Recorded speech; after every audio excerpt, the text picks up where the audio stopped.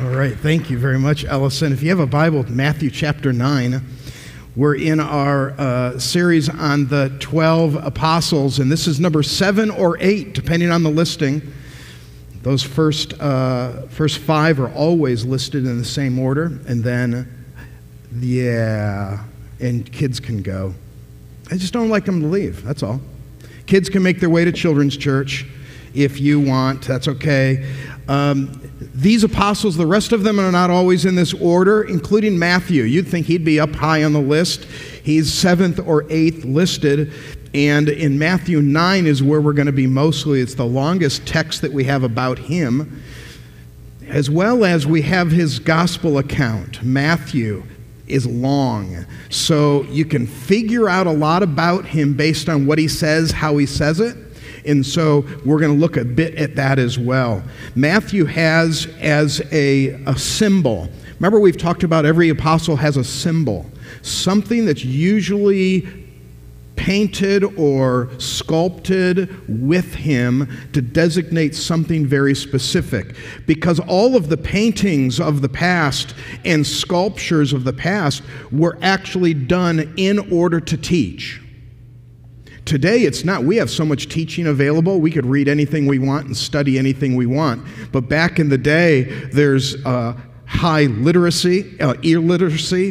There was not a Bible in homes. So these cathedrals were created in a way to bring an awe and sense of God and to teach.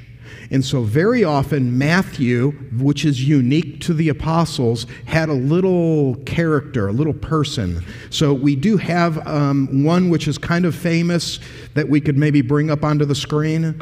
And if you look at what some of them are, if you remember, Andrew was an X, and that's how he was crucified. Peter had keys.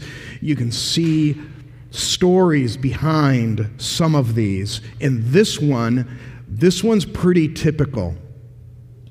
This is a little, often even an angel character staring up at Matthew. This is pretty normal. If you get the Wednesday devotional, you'll see a little bit more behind the story of this particular painting, because there is a story behind it as well. But it's a person. There's the ultimate key meaning for the person, and whether that angel is off to the side or wherever, there's usually this little person, and it is probably because of his genealogy in the first chapters of Matthew. That's probably the reason. He was the one, Matthew was the one that charted the human side of the descendants of Jesus. And so forever, that's kind of what he's known for. It's a beautiful display. It's that section that you and I read and we kind of skip past because we're like, I don't know what's going on here. And a name will pop out that you know, and you're like, oh, I know. And then the others you don't, and you're like, I don't know why. Well, they're very important, because it's showing the historicity of the text as well as of Jesus. The lineage of Jesus was and is very important. And the lineage of Jesus presented in the New Testament, we owe it to Matthew. Hence, that little face, that little person, little human being. What would be in your painting? Think about that. What would be in your painting? Now, very important to separate the negative. Separate that. All of the apostles had something, most of them had something pretty negative that really they're known for.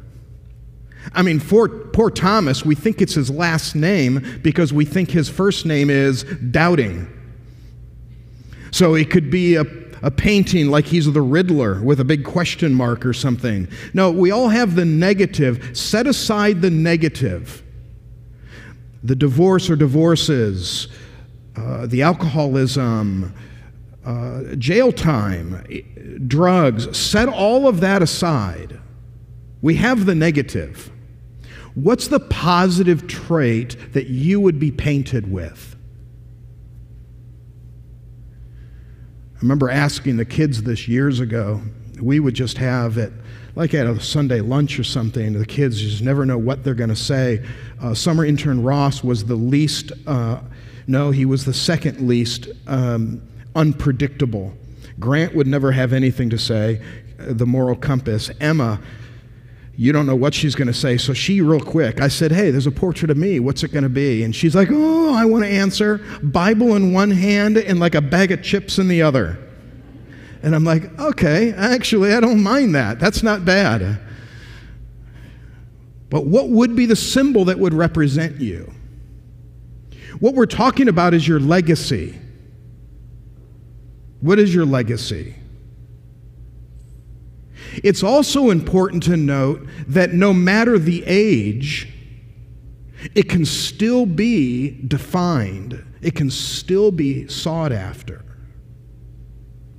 What is the legacy? What is it that would be painted with you? Judas was always painted with a bag of money. That was it. I mean, he finished, and unfortunately, that was the biggest thing. Remember Philip? Philip was the one that had the inquisitive conversation on the fish and loaves, and he became known for that. And so usually, if you see an apostle, you're not going to recognize him, but you'll see the loaves, and you're like, oh, that's Philip. Remember last week, Bartholomew? That's one you don't want. When you have a knife in one hand and you have your skin that's been flayed laying over your leg. John, a chalice because of his suffering. Peter, keys to the kingdom. What would be your legacy? Father, I think we can admit to you as a family that we live day to day. And we take things that happen, move along with current. It would pray that you would continually strengthen us to an end, that there's a purpose and a unique skill and a unique ability, gift that you've given each of us for us to use to your end. It maybe as a legacy. So give us insight, we pray, into this passage. In Jesus' name, amen. If you have a Bible there, it's Matthew 9. Matthew 9. And again, interesting that we have a calling of Matthew, and we're already in chapter 9. So a lot's already taken place. But in 9, starting in verse 9, it says, as Jesus passed on from there, he saw a man called Matthew sitting at the tax booth. And he said to him, follow me. And he rose and followed.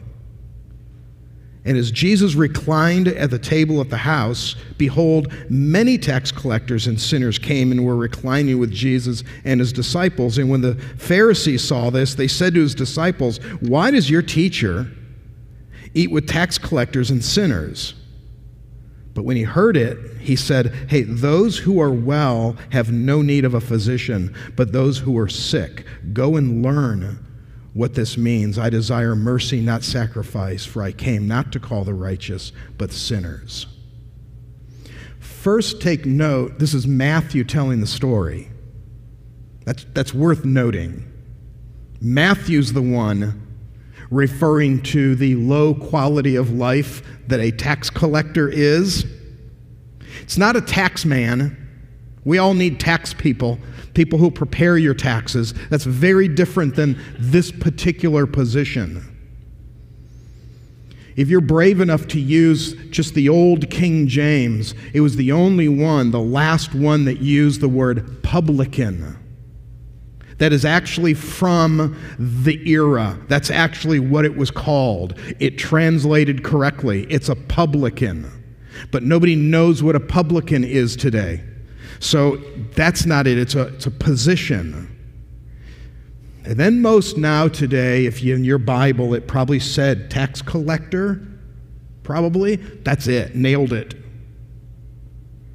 Publican means it was a position. So this is actually a position from Rome to collect taxes. Not necessarily popular, because they just weren't honest. We had two big problems. You're working for Rome. Strike one. Like, we hate this oppression that we're getting from Rome, and you're collecting money. And secondly, they don't do it honestly. He's a publican, calling himself one who is, as it says here in his own text, setting with tax collectors and sinners. Like, I can't get any worse than this. Listen, he's not proud of it. You look in the other books of Gospels, none are more clear on what he did than he is. I think that's fascinating. They'll mention tax collector, but there are none that are really saying it as often and as clearly as Matthew himself. That's interesting. If I were his friend, if I were one of the other, I was a fisherman, I'd be the one to point out that he was a tax collector. Because I don't even like him. They didn't mention it, just in passing. But he leaned into it. Well, what does that tell us? It tells us he's not bragging about his past, but he's also not ignoring it. It is what it is. Your past is what it is. And the rest of us aren't thinking about it hardly as much as you are. They didn't even mention it. That's how much they weren't thinking about it. I mean, he wasn't that guy. You've heard those testimonies, the guy that says, I was in drugs, and I was married 3 times, and I spent time in jail, but then at the age of 12, I gave my heart to Jesus. And you're like, wow. That was some rough elementary years you had there, son. That was amazing, because they're so proud of it. They're just like, I love to tell the story. That's not Matthew. Matthew isn't glorying in it, but Matthew is saying it. He is one of the least likely people you would pick to be one of the elite 12. There's the point. What disqualifies us? What disqualifies us is that we haven't been washed in the cleanliness and the forgiveness of Jesus. That's it. What you've done before doesn't matter. I think a strategy of Satan is to convince a believer in Jesus Christ that you're on plan B in your life because you squandered plan A. Because I did this, I participated in, and it was so bad, so it's okay, he loves me, and I'm on to a different path, and he'll bless me and be kind, but it's plan B or plan C. That is absolutely a lie of Satan. That's not true. If you find yourself middle of the night, meandering through parts of Pittsburgh that you shouldn't be in. Like we do in life, we find ourselves in places that we probably shouldn't have been. The day you slide over and let him drive is the day that you're on plan A. Yeah, but look at all that. No, he's driving. You don't get any better than that. And because he is sovereign, big theological word for us, because he is sovereign, he has allowed the things to take place to get you to where you are. I have a friend that went to Grove City many, many years ago, lives in North Carolina now. When I first met him, he had basically just come to know the Lord, and I'll tell you the stories, I didn't believe half of them. I have since verified them. He was married 3 times. He was an airline pilot and lost it because of some drug use. I mean, the stories. And finally one day, we're good friends, and I said, okay, go back, what would you change? Just name one thing, the biggest thing. He goes, none of it. Because it took that to get me to where I am today. I trust God with all of that. It's plan A. But it's hard to convince us of that. For ourselves and for the one that you know. You're like, oh yeah, they did too much. Really? There was a too much? The more sin, the more grace. The more sin, the more forgiveness. The darker your past, the brighter Jesus can shine.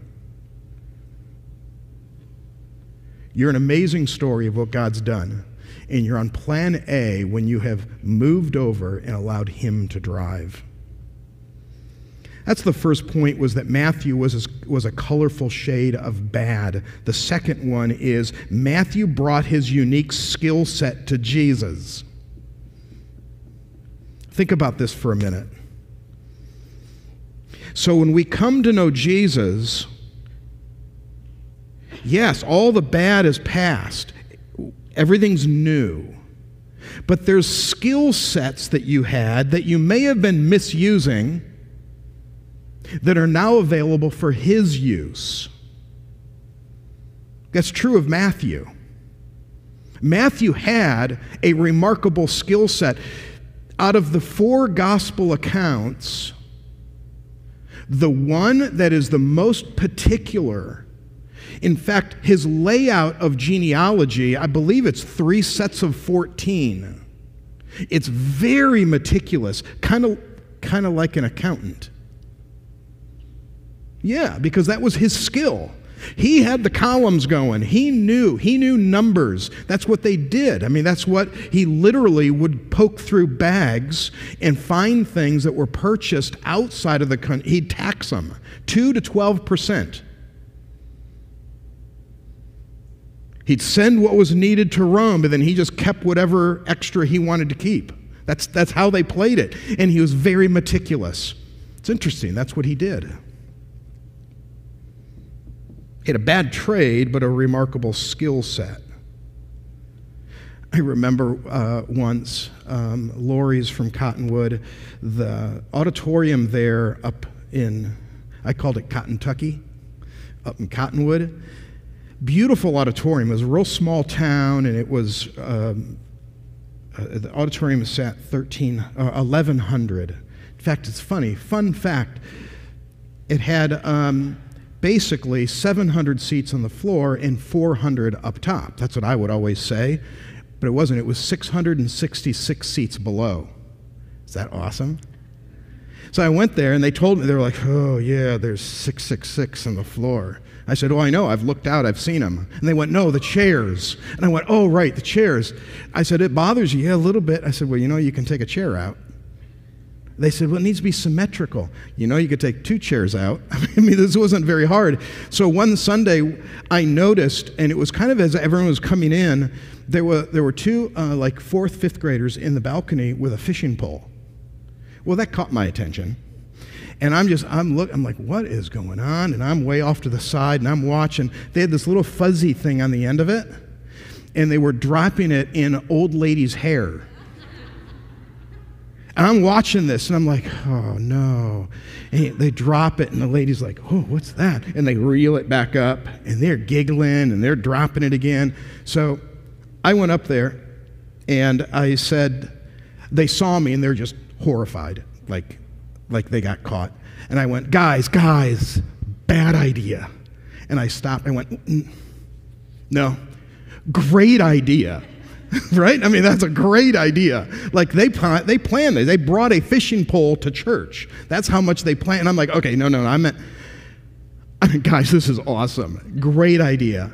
But no, you can't. They're like, oh, no, they have a little fishing box. They had different lures depending on which old lady they wanted to get. I mean, they had it all planned. Bad idea. clever, bad application. This is tough to think about. It's very abstract. In the world, we have skill sets that can be used for the wrong things. We have skill sets that actually we use for self-gain, self-satisfaction. That skill set is to be used for the Lord. I think of that with musicians all the time. Some great musicians out there, secular, amazing voices. They don't do any harm. They're good people. No, God-given talent and ability that is spectacular, that's being used 100% for self-gain. That's what's going on. Use that for the Lord. Charles Colson, great example of that. Attorney, special counsel for Nixon, the mastermind behind Watergate. Right? Is that what they call him? The Axeman? He was rough. He's the guy you want to get something done. Spends time in federal jail. In fact, if you look at the story, he could have gotten out of that, but he fessed up to some things because of his newfound relationship with Jesus. He spends time actually in Maxwell, Alabama, a federal prison, comes out, right? You know the end of the story. Besides Breaking Point, which some of you read or listen to, besides Breaking Point, bigger than that, starts the greatest, largest prison ministry in the history of the world, Prison Fellowship. Do you see what he did? He was using his talents and abilities for selfish reasons or for wrong reasons, has this reprieve, this I came to know Jesus, and now don't change who you are because you're amazing, apply it in a different place. Okay, so us. What about us? You have great skill set, making good money. It's good for the company. You should. You're doing good. Are we using our skill set for kingdom work also? What are we doing to contribute? We so much think that the Christian life is so that I can live a good life and honorable to God and just be faithful in His. Yeah. True. Keep going. So that you can participate in seeing people come to know Christ and discipled in their faith. That's what we're called to do. We're in a weird culture and day today. Did you see the Last Supper at the opening ceremony? This is non-apologetic. It is a group of 13 drag queens mocking the Last Supper on an international stage. And the president of France comes out and says how proud he is of all of that. This is bad. We're in a tough time. One sponsor for the Olympics so far has pulled out. One sponsor pulled out and said, nope, I'm not going to play. I'm not participating. Read the articles. Oh, read the articles that it's the ultra-conservative didn't like it. Really? Is that who didn't like it? Is it a little broader than that? Liberals didn't like it who know Jesus. It's the Christian community. We're in a really difficult day, and we sit back and we're using our skills and abilities. Good, we should. Use it for providing for our family and using it to do whatever that's all fantastic, but not without a view to know that we are in a very difficult time in this world. God has gifted you, and you have skills and abilities that can be used for kingdom work. Because there's a battle going on, whether or not we want to act like there's a battle going on or not. There's a battle going on, and it's for the hearts and minds of our own children. And Matthew changed gears. This is unique. He's one of the elite 12. This is unique. It doesn't mean you leave your job, although probably there are some that need to stand up and go, you know what? I have skills and abilities that nonprofits can use, that churches can use, and I can be on the front line. Yep, maybe so. And maybe it's time. But if we can't define, this is what I do for God, this is my calling. The Bible tells us plainly that He has good works prepared in advance for you to do. He has them. He knows what they are. Do we know what they are, and are we doing them? Doesn't have to be starting the largest prison ministry in the world. Probably won't end up in a newsletter somewhere. But you know what your calling is. And I think so many of you do. You know what God's called you to do. And you put your efforts and energies that way. Third point, really quick here. So He brought His unique ability and skill set to the Lord. He also brought His unique friends to Jesus. And I see that in the passage because He specifically called Matthew. This is verse 9 of Matthew 9. He passed on. This is in Capernaum. Matthew, sitting at the tax booth, hey, follow me. He actually got up and followed Him. But then Jesus reclined at the table in the house. Many tax collectors and sinners came reclining with Jesus. You know, Matthew brought his friends. Have you heard of that you're unique in your friends? Have you heard friends? F-R-A-N-S. It's how, if you were raised in the public school system in Northern Ohio, that's how you would spell friend. But it's actually on purpose. F-R-A-N. It's friends, relatives, associates, and neighbors. Think of those circle. Nobody has a set of friends like you do. Nobody does.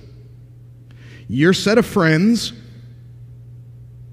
your relatives, glad they're yours, by the way, your associates, and your neighbors are unique to you. So put yourself in the center of these circles. Friends, relatives, associates, and neighbors. Nobody has them but you.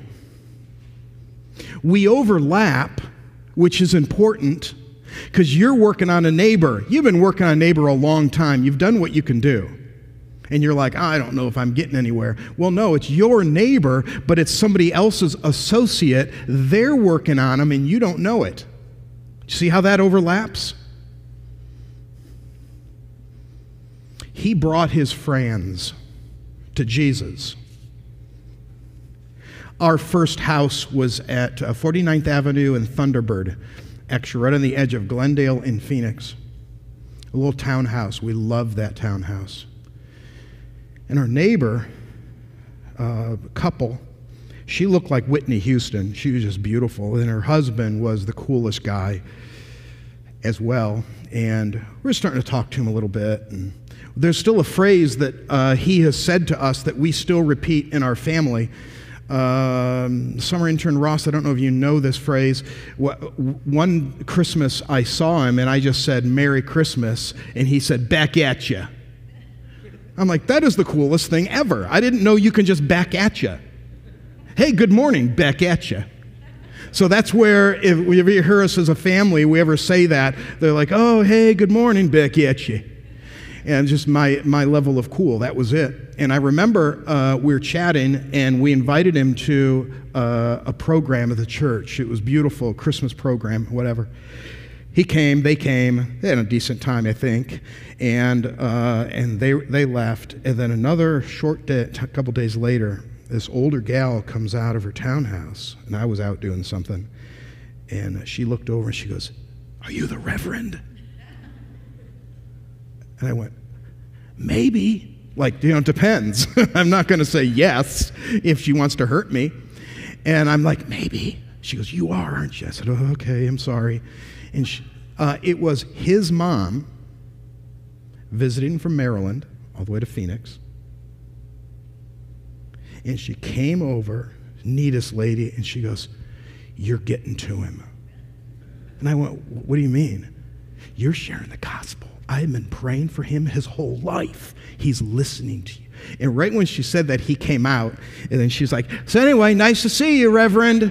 And off she went. And I'm like, I wonder how many times that happens. You're being bold. It's a cold contact. You're just being friendly, invited him to church, invited him to Bible study, shared the Lord with him, and you're like, it's just a cold call. It's never a cold call, ever. There's somebody, there's a grandma praying somewhere for that kid. You just never get to see it. And Matthew was able to bring his closest associates. So what's your legacy? What's being painted? We know what Carnegie's legacy is, right? 3,000 libraries. Do you know that? I mean, it's so much that younger people, Carnegie is a library. They didn't know it was a person. Letourneau invented all the large earth-moving equipment. In fact, this is what he said. He goes, "I shovel out the money." He gave 90% of everything he made to nonprofits and churches, 90%. He says, "I shovel out a lot of money, and God shovels it back to me, and his shovel is bigger." Isn't that great? That was his calling. That was it. He goes, "That's what I do. I just give money." I don't know what your legacy is. What is it you're called to do? God has you on plan A. In faith in Jesus Christ, you're plan A. The past, we all have it. Where there's all something. It's okay. Give it to the Lord. Plan A. What's your calling? What's your legacy? Why don't you pray with me? Heavenly Father, thank you for Matthew and the little bit that we know about him personally. I do pray that you would help us all have our own legacy in following after you, and we pray this in Jesus' name. Amen.